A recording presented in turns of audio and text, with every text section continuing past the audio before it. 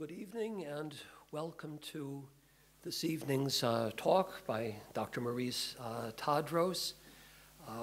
We're delighted to have Dr. Tadros back with us. She was here in 2012 and a very different time in Egypt. Things have changed considerably, and we're eager to hear what she has to say about the current situation. So as I mentioned, Dr. Tadros was here in 2012. At that time, CSI had just recently issued a genocide warning because we were very concerned about the trends in the region following the Arab Spring uprisings. The movements were becoming more secular, more violent, and we had good reason to be concerned about the survival of the Christian communities and other religious minorities in the region. At that time, Iraq was still in turmoil. There was uprising in Syria that was taking a very heavy toll on the minority communities. And also in 2012, there were similar developments in Egypt when the Muslim Brotherhood government was in power. There was increasing violence against religious minorities, against women. There was a push towards the imposition of Sharia norms. Things have not changed so much in Iraq and in Syria, but they have in Egypt. For better or worse, I'll leave it to you to decide, and I will leave it to Dr. Tadros to help us think through where Egypt is today and what the prospects are for social pluralism in the Egypt of General Sisi and his regime. Dr. Tadros.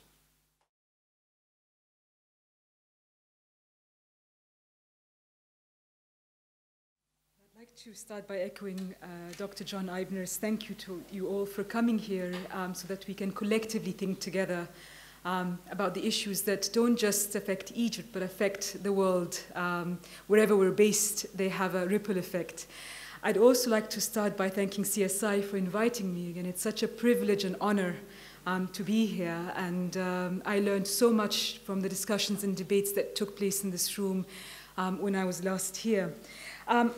I want to be able to engage with a number of things. I think I want to be able to look at what does the situation in Egypt mean for Syria and the region more broadly. I also want to be able to present a perspective that hasn't, to my mind, I could be completely wrong, given the due attention that it has, which is where do people in the region, how are they responding to the changes that are happening? So we've heard a great deal about the elites, the political leaders, but we have heard very little about the people. We've heard a great deal about the people at the time of the Egyptian Revolution in 2011. So we could see people in squares, we could see people protesting, but then the voice of the people seemed to be missing from press reports. And then there was an almost exclusive focus on political elites, except for during elections. And I want to broaden the debate a little bit to look at what has been different ways in which people have been expressing their voice on issues of pluralism in the past few years. I won't go a great deal into the history, and perhaps we can revisit history because history is so important. Everything is grounded in history in the part when we have our general discussion. But I want to just remind a very interesting situation in Egypt where within the space of 4 years, we had 4 different political leaders. So after the Egyptian Revolution in February 2011, the Supreme Council of Armed Forces, led by Marshal Tantawi, took office. It was an arrangement that was agreed by the Youth Revolutionary Forces and other political forces as an interim arrangement until such a time that a democratically elected parliament comes to take over. A year later, we had the President Morsi from the Muslim Brotherhood assuming office from June 2000 2012 until he was ousted from office a year later. Then there was an interim president again, who happened to be the head of the Supreme Constitutional Court, Adli Mansour, a judge, obviously, and he was again in office for almost a year, after which the former Minister of Defense under President Morsi came to office, General Abdel Fattah al-Sisi, who continues to be president to this time. Between 2011 and 2014, we saw two major uprisings. The first one ousting President Mubarak, the second one ousting President Morsi. So it's been a very rapidly changing political situation in Egypt. And I think there are some questions which we may want to ask ourselves. So, you know, looking at that first slide, you have army, Islamist, civilian but not elected, very short, and then somebody from an army background. And the first question is, of course, you know, was there any other choice facing Egypt at the time when people revolted other than either an Islamist leader or a military leader? Were there any other pathways that the country could have taken? And of course, it's always very difficult to ask questions about was there something else in history, because you know, there are always a particular constellation of factors at any point in time which cannot repeat themselves. The other question, which is, well, did Egyptians reject democracy when they rose against President Morsi? He came to office through a presidential election.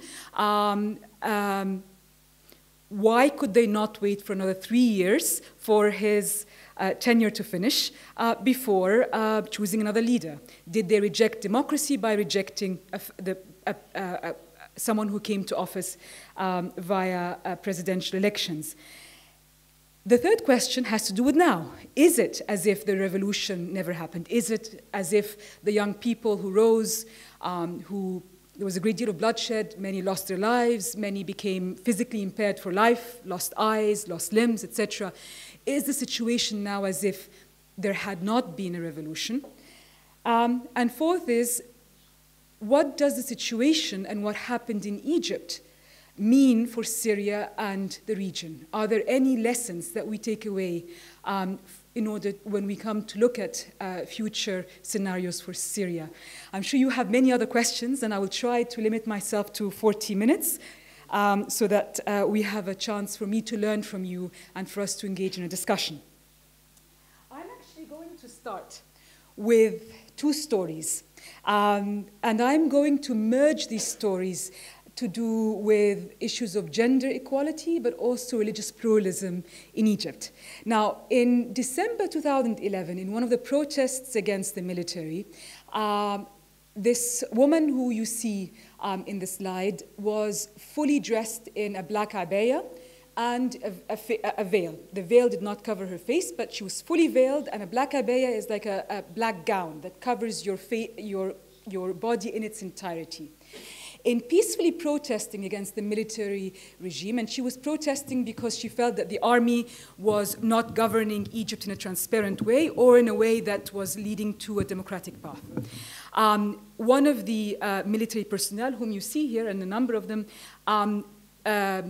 dragged her across, this was in Tahrir Square, and in the process removed the veil from her head and, as you can see, exposed her body. Now, fast forward to a few weeks ago, in a poor village in Upper Egypt, an area that is associated with high levels of poverty, high levels of political, economic, and social marginalization, this 70-year-old grandma was also stripped of her clothes. She was grabbed in the street, and 3 or 4 men completely removed her clothes and also dragged her across the street. This is not to suggest that Egyptians like stripping women in public. This is not in any way to make any kind of suggestion about repressive sexualities or anything of the sort. But I want to link these two incidents because of their importance in what they did to social responses and reactions and how they shaped our understanding of democracy and rights in fundamental ways. Now, why was the woman in 2011 stripped of her clothes? She was stripped of her clothes because I believe that the military wanted to send a message to women, enough protests, enough taking to the streets, stay at home, accept our way of governing. Why was the 70-year-old grandmother stripped of her clothes? Because she happened to be the mother of a man who was rumored to have engaged in a relationship with a Muslim woman. And just to say that the Muslim woman had filed a lawsuit against her husband, saying that these accusations are false, and had challenged him to show any evidence to suggest that she had engaged in this relationship. And so in order to get back at the man who was rumored to have that relationship, who had fled from the village because he had received threats, they decided to avenge by punishing this 70-year-old woman. The young woman next to that, to Suad Sabit, who was the woman that had been stripped, who is clad in the traditional farmer clothes. You can see her sitting to your very right, is another member of her family. So I think in both cases, we have a situation in which issues of identity were being contested. In the case of what became known as the Blue Bra woman, this was a case in which what kind of political community is Egypt going to be was being contested. It was a time in which there was, at that point in time, an alliance between the Muslim Brotherhood and the army, and the youth revolutionary movements and others were contesting that kind of alliance. And the message was to women, well, accept that we are in power and accept your place. You thought that because you participated in the revolution against Mubarak, that you will continue to be allowed to express your voice through protests. Well, think again. In the case of Suad Sabit, the 70-year-old grandmother who was stripped a few weeks ago, the message was for the Copts. This was a message of know your place in society. We can get back at you. We will teach you the expression in Egypt is to walk next to the wall. In other words, don't assume that you can seek recourse to protection if we turn against you as a community. Now, when I say community here, I mean the direct village community as opposed to the broader Egyptian community. In the case of the grandma, 5 houses belonging to Copts were burnt on the same day that she was stripped of her clothes. And again, the message was to the broader Copts in the village. Now, interestingly, in 2011, the stripping of the young woman generated the largest ever women's protest in the history of Egypt since women rose against British colonialism 100 years earlier. I was there in the protest. There were a lot of men. There were women of different ages, of different social classes. Tahrir Square was packed. And it was incredible because there was this sense of moral indignation. There wasn't this sense of, oh, this poor woman, this victim, she's being stripped. There was this sense of, it is the military that should be ashamed of themselves. This woman will become a heroine, and we will celebrate her, even though, of course, we don't know her identity. So she became iconic of the struggle for liberty. In the case of Suad Sabit, the Coptic woman, it generated a sense of unity among different political forces in Egypt who suddenly rose up against the regime in power and pressed for accountability from the governor of Armenia, where she lives. They pressed for the Ministry of Interior to explain why is it that the police failed to protect this woman. And the issue was then turned to Parliament, and there was a parliamentary inquiry into how is it that the authorities failed in their duty to protect this woman in view of the fact that she had reported threats that she and her family had received a day before she was stripped. So there was this precedent alarm signal that had been given.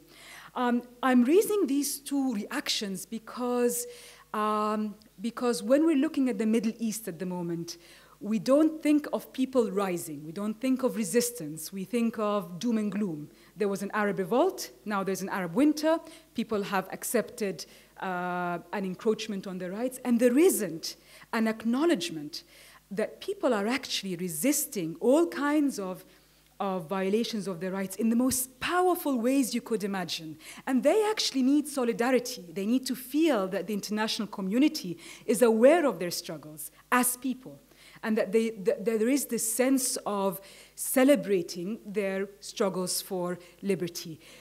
What I would love to say about the case of Suad Sabit is that the Muslims who showed empathy towards her cause were exceptionally large in their numbers. You had large numbers of the Muslim intelligentsia, large numbers of Muslim intellectuals, people on Facebook saying this is outrageous, this is unacceptable. It's clear that this Coptic woman was stripped because she was Copt and because she was a woman. So there was a recognition of two kinds of injustices: gender injustice, the way in which political struggles are happening on women's bodies, and secondly, religious unfairness, the way in which Copts are being threatened and terrorized by mobs in their own communities.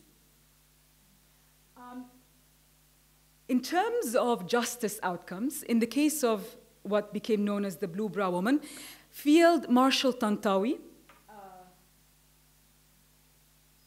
the first one here, who this was the only instance in which he actually apologized. So during his tenure, there were a great deal of human rights violations against civilians, and he never apologized. But in this instance, after those protests, he actually issued an apology to all Egyptian women.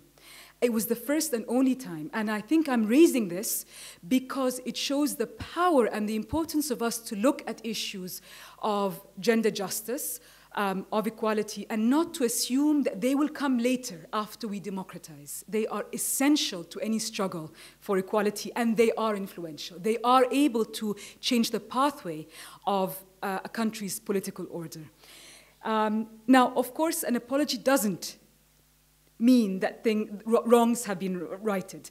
The military personnel who stripped this woman were never tried. And also,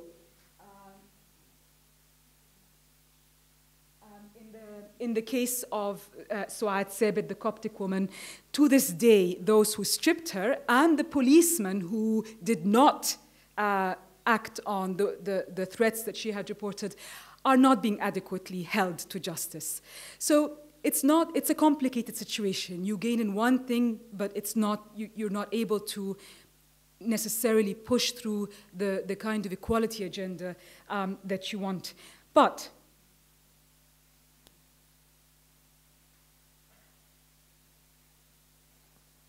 there is a commonality in both cases. If we look at who were the people who were undermining the struggle for the young woman who was stripped, and the people who, in the case of Suad Sabit, who was stripped, who were also trying to not to undermine her struggle to get her rights, we find some very interesting commonalities, despite the fact that we're talking here about a young woman, a young revolutionary woman in Tahrir Square, and a 70-year-old grandma in a poor village. The commonalities are as follows. In both cases, the Islamist forces were against both struggles. And when I say Islamist forces, I do not, by any stretch of the imagination, refer to Muslims. I am specifically referring to Islamist political forces, in other words, those that have organized politically in order to demand the application of a system of governance based on Sharia. So there is it's a particular kind of organized political movements and parties, not the general Muslim population, because as I just mentioned, there was a great deal of sympathy among the Muslim population in Egypt, not all, but a significant proportion towards Su'ad Thabit. In the case of the infamously called Blue Bra woman, the Muslim Brotherhood, we do have their quotes. This is not rumors. We do have their quotes where when they were asked about why aren't you joining the women and men in Tahrir Square who are protesting against this woman being stripped, they said, well, what was she doing in Tahrir Square in the first place? Why was she there? The other reaction we got was, oh, this woman. I'll just go back to the picture. This woman here, she may have been clad in one of the most conservative ways of veiling, a black cloak that doesn't show any aspect of your body, thick black. But why wasn't she wearing any more clothes underneath her cloak? Did she want to expose her underwear? And these were some statements that were made that I think were important. In the case of Su'ad Thabit, the reaction was also very interesting because Al-Azhar institution, which is not a political party, but which represents the highest center for Islamic learning for the Sunni world, Al-Azhar, in response, their first reaction to the case of Su'ad Thabit was, well, can't we get together, shake hands, be friends, have a reconciliation session? Now, in principle, that sounds great. We get people to recognize where wrongs have been done. But the danger in what they were proposing was that this was supposed to be in lieu of taking the case to rule of law. In other words, instead of saying the perpetrators must be tried in a court and justice sought, they were saying, well, how about we kind of informally agree that we all forgive each other. And I think, in addition, I think one of the other common factors in both cases is the security apparatus. In the case of the Blue Bra woman who was stripped, you had a case of militarized security and a case where instead of the security protecting people's right to protest, the security became a source of assault. In this case, the security apparatus, in the case of the Coptic woman, also, instead of defending people's right to live without fear of assault, they failed to protect this 70-year-old woman. Hold on to these two issues, because I will come back to them when I discuss the contemporary situation. But I want to stop here, because one of the reactions that sometimes I get when I engage with these discussions is, well, it's all your fault, you Egyptians. You had a democratically elected president, you had a democratically elected government, and what do? You rise against it. And this is where I want to speak about the people perspective. Why is it that a year after President Morsi was elected to power, did Egyptians rise against him? And is it the case that had he stayed in power, Su'ad Thabit, who was stripped of her clothes, could have not experienced what she has? Now, my argument is twofold. Number one is that actually the situation would have been even worse if President Morsi was in power with respect to that Coptic woman, and I'll explain in detail why. And secondly, that the struggles for women's equality and for religious pluralism, and when I say religious pluralism, I don't just mean the rights of Copts, I mean the rights of the Baha'is, the rights of Shias, the rights of atheists, the rights of any human being to live according to the belief system that they wish to pursue. Why both had actually gone even worse a path, but that in both cases struggles continue. And again, I want you to sort of to relate to the way in which there are very strong movements that are actually struggling for justice that we need to engage with. Could it have been different had the Muslim Brotherhood come to power? And why do I feel not? If they were democratically elected, it surely means that the people wanted them. If the people wanted them, then perhaps they wouldn't have acted in ways that violated people's rights. My argument is that, yes, they came to power via elections, but the ideology of a regime has a huge impact on issues of pluralism and equality. That numbers, people voting you into power, doesn't necessarily mean that you will necessarily advocate for an inclusive political order. And what we saw during that year in office when it comes to gender equality and religious pluralism was a severe encroachment and a circumscribing of space. If you recall, I started by saying in the case of the Blue Bra woman, the Muslim Brotherhood had said, why was she out protesting in the first place? When they came to office, the rhetoric, the discourse on sexual harassment worsened. So for a lot of Egyptian women, Muslim Egyptian women, who may have worn a regular veil but may not have worn the more conservative kinds of veils, they were socially stigmatized. They were being pushed into, they were being regularly pushed on the streets of Egypt to adopt more conservative attire.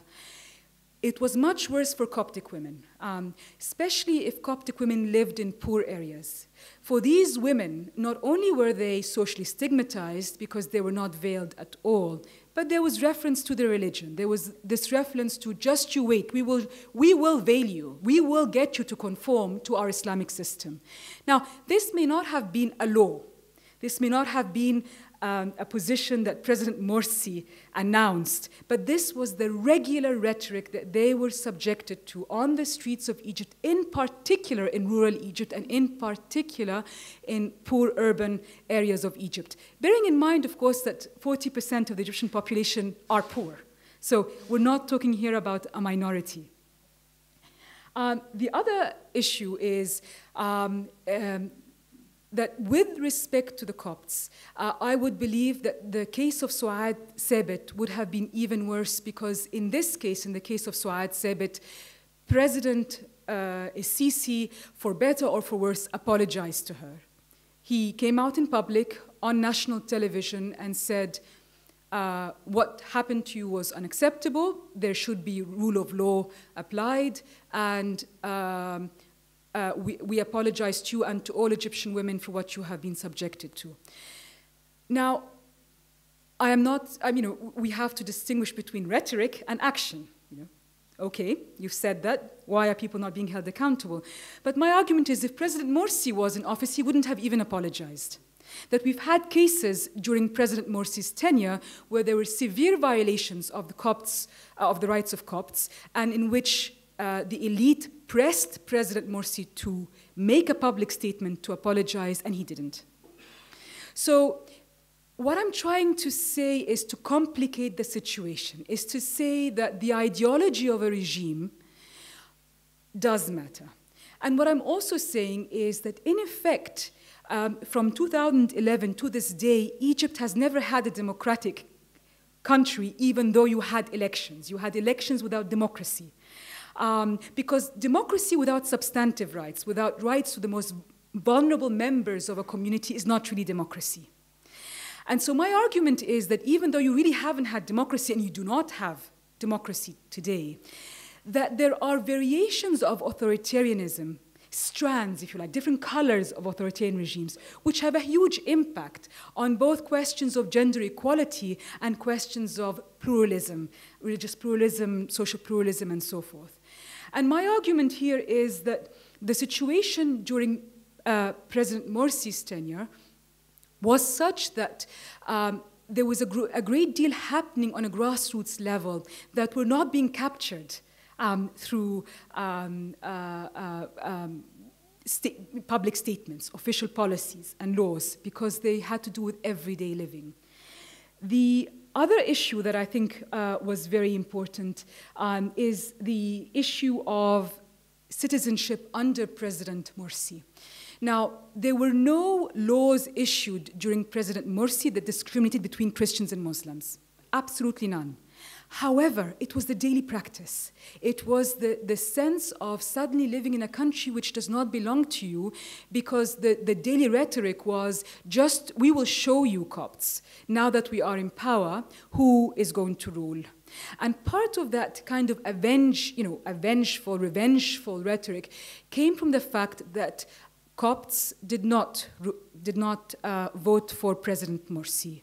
That the majority of Christians some of course did, but the majority of Christians were against an Islamist rule because informally they had experienced the impact of Islamist political movements creating divisions in their community, informally. So this was a case in which they've come to power.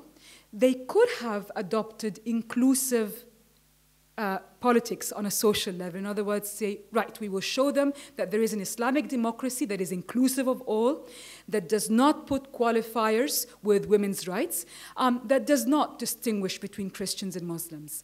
Unfortunately, this was not the case. In terms of daily practices that we were able to capture through ethnographic research, it had to do with things like suddenly you go to a vegetable seller and they say, we don't sell to Christians. Now, I'm not saying that religious discrimination hasn't existed in Egypt for a very, very long time and suddenly emerged under the Muslim Brotherhood. Certainly not.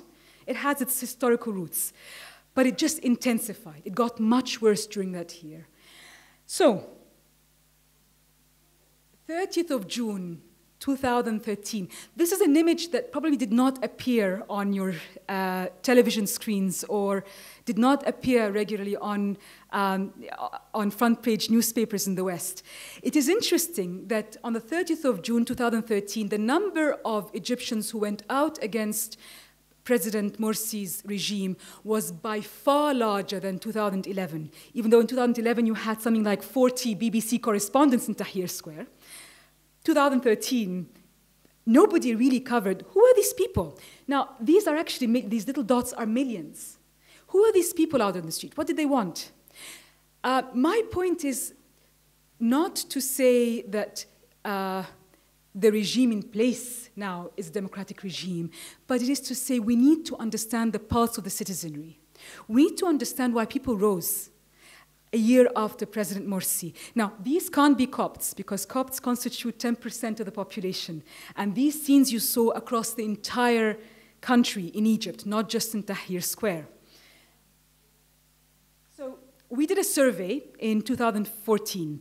We took a sample of 2,400 people. I'm happy to, for those that are interested in the methodology, to discuss the methodology afterwards, because I'm running out of time and I don't want to bore you with data set and the combination of quantitative and qualitative, but I'm happy to share afterwards. We took a sample, and of those who rose against the regime, they were about 80% Muslim, 20% Christian. They were 50% rural, 50% urban, 50% women, 50% men. And we did, through snowballing, we asked them, why did they rise? I won't share with you the full results of a very long survey, but I will share with you just two things. Why did people rise? Now, the number one, the highest one, 35.8%, said Akhwanat al-Dawla, the brotherhoodization of the state. What did they mean by the brotherhoodization of the state? They basically meant that there was a monopolization of political power, social power, economic power in the hands of the Muslim Brotherhood, which they did not expect. In other words, when they had elected President Morsi into office, they had expected him to create an inclusive political order and social order. The second reason is economic situation deteriorated. The situation in Egypt continues to be dire economically, but why the Muslim Brotherhood why people probably cited this as number two is because the Muslim Brotherhood had created very high expectations among the Egyptian people. You'll be fully, you'll all have jobs, you'll all have homes, blah, blah, blah. So by raising these expectations, when people didn't see things happening, there was this sense of frustration. The third reason is security, not feeling safe. And the variation between the Christians and Muslims in these results was very minor. In other words, these were the top three for both Muslims and Christians. The issue of security is very important, but when we talk about security, it's not just when we did our focus groups, what do you mean by amn, security? How do you feel it? How do you experience it? It wasn't just a question of seeing a policeman on the street. I was going to use gender-sensitive language and say policewoman, but we have very few in Egypt. But it was also questions of social cohesion. It's also questions of feeling that you're part of a community, that the community will stand up for you. And that kind of cohesion, because of that Islamist discourse of we are in power, we will rule, we will show you what an Islamist state looks like, we will tell you how to live, ruptured the social cohesion even for Muslims who are devout Muslims, but who did not necessarily follow the Muslim Brotherhood version of what Islam is. And I think that's a really important point to raise. The theme of today's engagement is pluralism, because I believe that when ideologies touch on religious pluralism and gender equality, they also affect the rights of those of the majority faith, but who do not necessarily want to live in a particular, conform to the majority. Artists, Muslims who don't want to practice Islam in a certain way, atheists, others who are Muslim but belong to leftist movements or belong to youth revolutionary movements. So this idea of a homogenizing impact undermines pluralism in its multifaceted expressions, whether it's gender or religion or tolerance for those that express their faith differently or have no faith. Now, of course, there is another narrative that says, yes, okay, we recognize that millions of Egyptians rose against the regime, but they didn't want the regime to be out of power. They just wanted there to be reform. When we asked people, this was not the case. The majority, 69%, said when we went out on the 30th of June 2013, we asked for President Morsi to step down. We asked for President Morsi to leave. Now, it is true that in our questionnaire, we did not ask, did you want Sisi to come to power? At that time, the presidential elections had not happened. But I think it is extremely important to recognize that Egyptians were expressing, just like they did in 2011, their rejection of a leader that they felt had lost legitimacy in their eyes. So, as you know, just for those that sort of following the uprising, you had something called a roadmap. In that picture, you will have to your far, what's this side? Right? Thank you. To your utmost right, you would have the patriarch of the Coptic Orthodox Church. Next to him, the head of Al-Azhar institution. Next to him, a military man. But then you'll also find in that crowd Muhammad al-Baradei, the Nobel Prize winner, who did actually take part in the negotiations to oust Morsi, and who did, and we have this on record, agree for Morsi to step down. And a variety of other political forces, including the judiciary. In that, they agreed to a roadmap in which there will be first parliamentary elections and then presidential elections. One of the major mistakes that happened in Egypt was that we actually reversed them. We had presidential elections first, then parliamentary elections. But following the ousting of President Morsi, we had, in terms of space and time, the worst ever physical assault on faith-based, Christian faith-based places of worship, schools, orphanages, bookshops, that we've ever seen in a long part of Egypt's history. Now, of course, there have been always cases of sectarian assault, but to actually lose 64 places that were torched or looted or both in 72 hours was exceptional. I mean, you know, this is we probably lost about 3% of the number of faith-based establishments in 72 hours.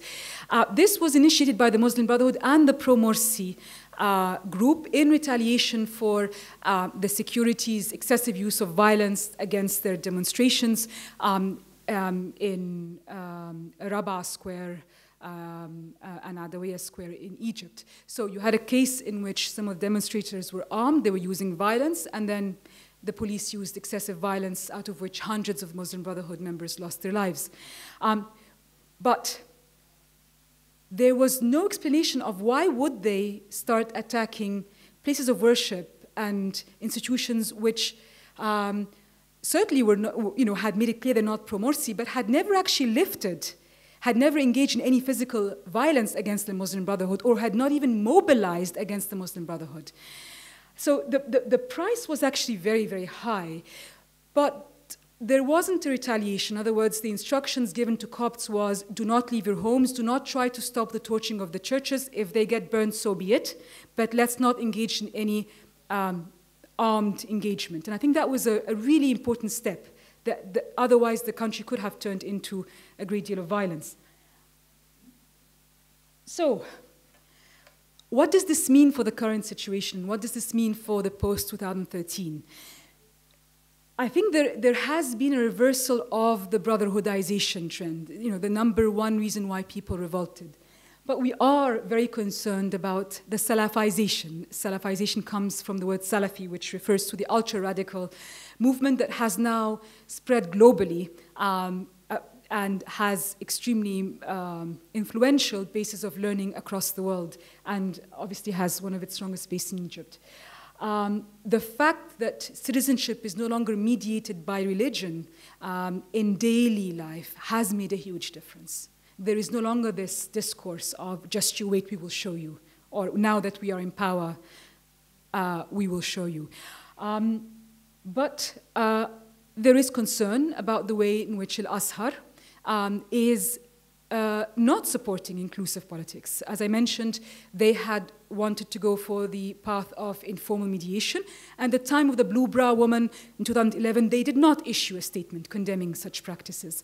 So for those that have always saying, we need the moderate Islamist place of learning to advocate, well, we actually need to start by holding them accountable. And when I say we, I'm talking about those that are engaged in dialogue with Al-Azhar, but I'm also talking about Egyptian Muslims who have been trying to hold Al-Azhar accountable and who have not been supported, who have not been given their due space. I'm going to jump a little bit. But just to say, the situation today is still one where there are severe encroachments on religious pluralism. Blasphemy laws which work like a McCarthy-like witch hunt, or did you say something against Islam, did you say something, even when people haven't said anything, are used constantly to try and get people condemned, and the judiciary is complicit in this. The idea of the absence of rule of law is an issue, but there is improved social cohesion. I'll give you one very small example from research. In 2012, I was interviewing a very poor day laborer in Minya who works on the land, and he was telling me in tears, and it's not common for elderly Egyptian men to cry what they call in the presence of women. But he was telling me that what upset him most about the changes in the country is that he used to, at break time, when they were working in the fields, he used to always have his meals with the Muslim laborers in the field. So they used to all get together, everybody has their food, they all sat together, they would have their meal together. He said by 2012, they were no longer eating together.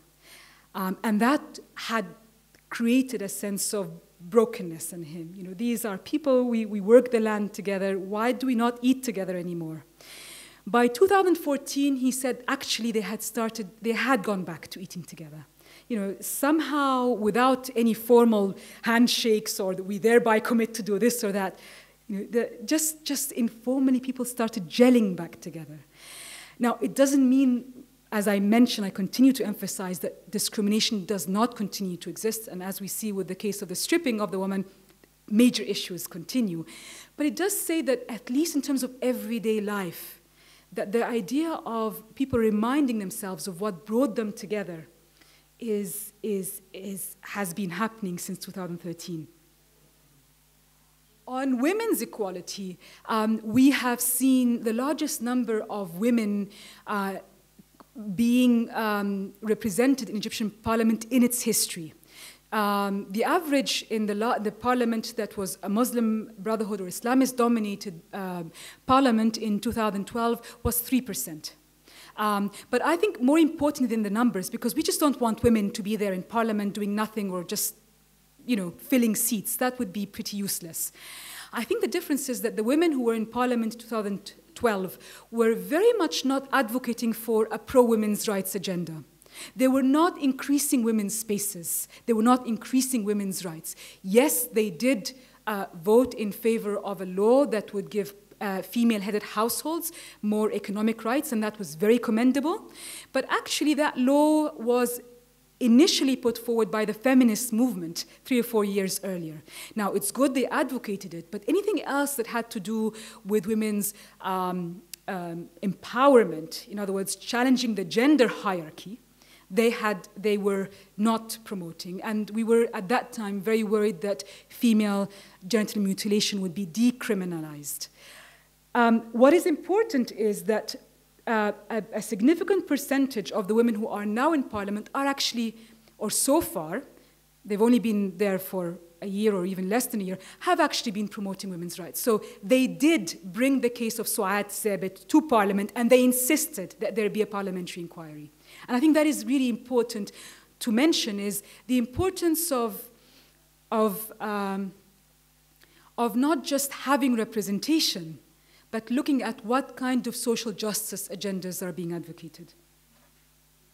Having said that, sexual harassment does continue, but has improved dramatically. Dramatically. I think part of the reason why it has improved is that the security laxity that existed is no longer the case. But also, I think partly because the Islamists are no longer in power, because this rhetoric of cover-up, because this rhetoric of you can be in the street as long as has waned. Does it mean that suddenly Egyptian society has become progressive, pro-women's rights, believing that women should wear anything they wear? Absolutely not. There is still a great deal of patriarchy, there is still a great deal of discrimination, but at least that emboldening of the rhetoric of you don't have the right to the street if you are not complying with us has gone dramatically, but of course not entirely, because we are still very worried about the impact of Salafization. I do want to talk about, well, what does this mean for the region? What does this mean for Syria? What does this mean for Yemen should the civil war end? I think the first thing is ideology does matter. In other words, it's not, when we always think of a civil state, the first thing that comes to our mind is a non-military state. But civil should also mean non-theocratic. And because the Eastern European examples, the Latin American examples have always been struggles against military regimes, we have forgotten that that theocracy can also have a devastating impact on the quality of democracy, even if it is through a ballot box that it comes to power. The second, and I think this is particularly important for Syria, is that we don't repeat the same mistakes that we have been doing in the Middle East, which is we assume that elections and democracy are the same thing. Now, I'm not in any stretch of the imagination saying we don't need elections. Of course we do. But elections have to be held at the right time. They have to be held in secure situations where people are not terrorized. Political orders still have to be negotiated through consensus so that whoever comes to power doesn't engage in the tyranny of majoritarian democracy, where we still have substantive rights for artistic expression, for people to choose their faith, for people to exercise equality, and so forth. The third is the danger of regional international power configurations. Now, the situation in 2011 is very different from now. One of the One of the issues is that there has been a Western critique of the human rights record of the Egyptian government now. Rightly so, there are human rights violations issues that have to be addressed. But the problem is that they also don't recognize that average Egyptians, non-armed civilian Egyptians, are being exposed to terrorist acts, that people are getting blown up. And they're asking, why is it that when people get blown up in the West, there is sympathy, but when we get blown up, nobody cares? Now, I'm just sort of trying to convey the pulse of the citizenry in Egypt. This was said to me by the hairdresser. He said to me, I don't understand it. You live in the West, you live in the UK, tell me. I fully sympathize with the people in Belgium who have been blown up. Why is it that when terrorists coming in from Sinai attack us, we're not armed, we're not policemen? Not that he's justifying the attack on policemen, but he's saying, why is it that when we live in daily terror from terrorism, nobody cares? And I'm in no way, I'm not partisan to the struggles. I'm just trying as an academic to convey the fact that the situation now has been complicated by the fact that you do have very strong terrorist networks between Libya and Yemen and Syria and Iraq. It's not just ISIS. In the IDS bulletin that has just been released, a very distinguished Islamist writer who was actually part of the jihadi movement has an article, and it's free of access. Let me know if you need a copy, but it's also available online. He's writing that these are intricate networks that have actually been able to establish a very strong base in the region since 2011. So this in no way suggests that we don't need human rights, but it is to say that we also need to take into account that as long as there are these threats, security will unfortunately sometimes trump issues of human rights, and we need to be able to create a balance for both so that we have pluralism and respect for rights, but that also recognizes the rights of all. I want to go back to an earlier point, which is I still think that one of the missing links in this puzzle, and this is the last point, thank you for being so patient, and I hope you don't need Panadol for headaches, is the question of the role of Al-Azhar, because the role of Al-Azhar is not just one that is influential in Egypt. It is influential in the whole of the Sunni world. And when we talk about a counter-narrative to the radical narrative of ISIS and radical Islamist movements, I don't think it's good enough anymore to say, well, ISIS does not speak in the name of Islam. We need to take that step further and say, well, actually, we no longer recognize them as Muslims anymore.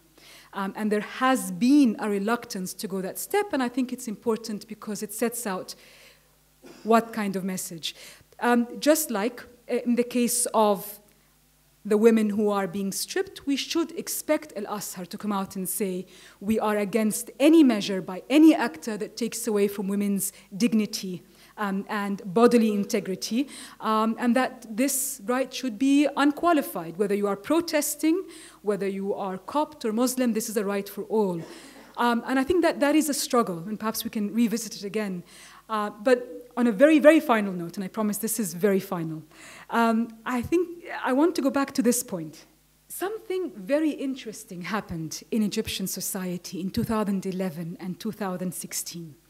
In 2011, this picture here is, it's one of the graffiti pictures that was on one of the walls, I think in Tahrir Square.